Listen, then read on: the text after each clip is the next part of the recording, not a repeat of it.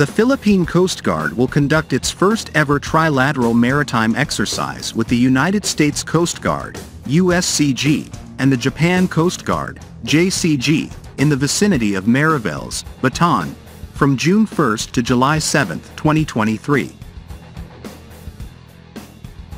Given the ever-increasing tensions in the region, the Coast Guards belonging to the Philippines, the United States, and Japan will set up their first Trilateral Maritime exercise in the first week of June this year.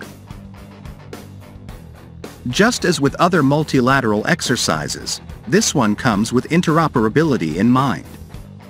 With personnel from different coasts, guards will foster not only camaraderie and teamwork but also expert knowledge relating to the duties. Responsibilities of a maritime law enforcement entity that is manned on board each white-hulled vessel that patrols maritime domains within internationally recognized territorial and exclusive economic zone (EEZ) waters. The Philippine Coast Guard, PCG, will deploy BRP Melchora Aquino, MRRV 9702, BRP Gabriela Salang, OPV 8301, BRP Boracay, FPB 2401, and 144-meter multi-role response vessel, while the USCG and JCG will send USCG Stratton, WMSL 752, and Akitsushima, PLH 32, respectively. The PCG acquired the BRP Melchora Aquino, MRRV 9702, and the participating 44-meter MRRV through the Japan International Cooperation Agency, JICA, Department of Transportation, DOTR, Maritime Safety Improvement Project. The PCG-USCG-JCG maritime exercise would strengthen interoperability through communication exercises, maneuvering drills, photo exercises, maritime law enforcement training, search and rescue, SAR, and passing exercises.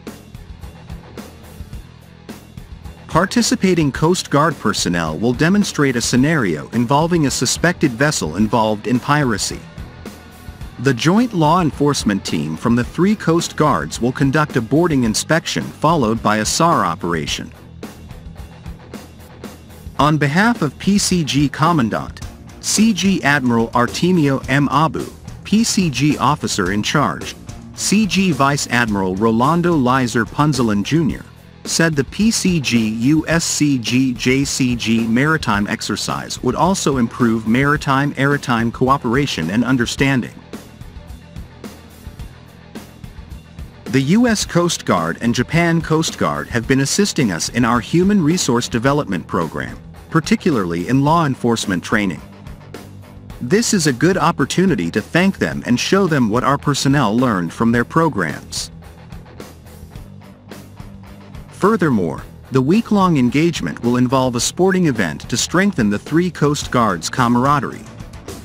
A special interest exchange for women in maritime law enforcement, and an expert exchange for PCG personnel's professional development. The PCG will invite U.S. Ambassador to the Philippines Mary Kay Loss Carlson, Embassy of Japan's Deputy Chief of Mission and Minister Kenichi Matsuda. Department of Foreign Affairs, DFA, Secretary Enrique Manalo, DOTR Secretary Jamie Bautista, and JICA Chief Representative in the Philippines Takema Sakamoto to welcome the USCG and JCG contingents through an arrival ceremony at Pier 15, South Harbor, Manila, on June 1, 2023.